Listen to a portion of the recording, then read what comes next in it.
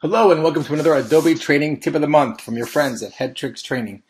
Today I'm in Adobe Photoshop Lightroom and I'm going to show you how to find missing photos if that should happen.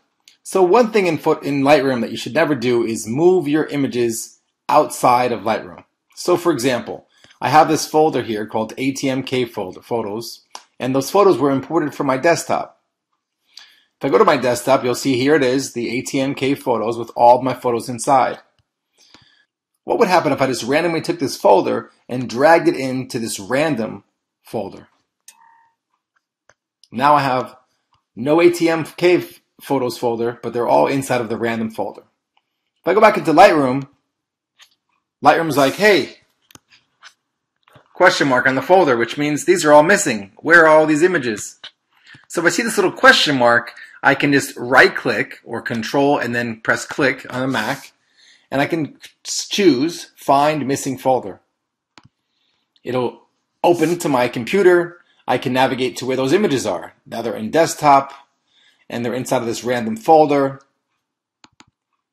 and then they're inside of ATM caves, and there it is. And now you'll see that the images have been located. I'll do it again. I'll move them on the desktop once again. I'll take them outside of the random folder and move them to my desktop. I go back into Lightroom, and Lightroom's like, hey, where are those images? Again, they're missing. And I right-click, Find Missing Folder. I can navigate to my desktop, and I can show Lightroom where those images are. And here they are in the ATM Caves Photos folder. I press Choose, and the question mark goes away, and all my images can now be viewed. So the moral of the story is, if you're going to organize your images, once they're imported into Lightroom, only move them within Lightroom. I could add new folders here, and inside of the ATM Caves, I can add a new folder, right? New folder. But I'm adding it within Lightroom. So Lightroom can add the folder here on my desktop, and it'll also add the new folder here within Lightroom.